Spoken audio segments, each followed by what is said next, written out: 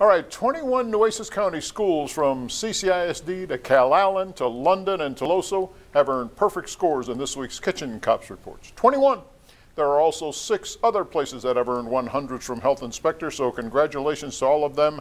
There are also 4 places on the B list with scores in the 80s, beginning with Kyoto Sushi and Seafood on Saratoga. Inspectors found 7 violations, including you don't thaw out meat under cold running water.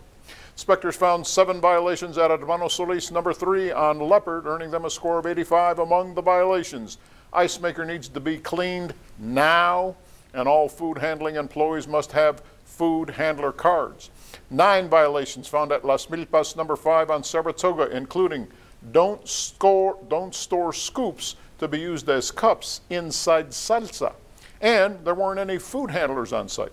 Finally, 9 violations at Buffalo Wings on Yorktown, score of 84. They lost points because you're not supposed to leave scoop handles in product.